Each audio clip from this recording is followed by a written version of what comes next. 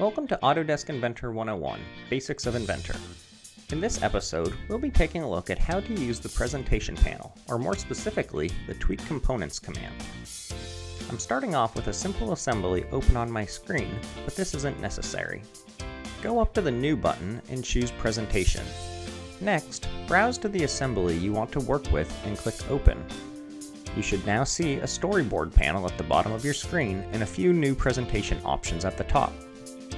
From the ribbon, choose the Tweak Components option and then select a part that you want to move for an animation. In this example, I will be using the cylinder in the center of the block.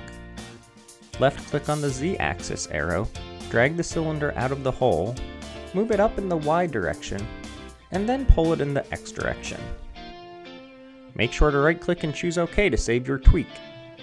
To view an animation of the prescribed movement, press the Back to Storyboard Beginning button, and then play Current Storyboard.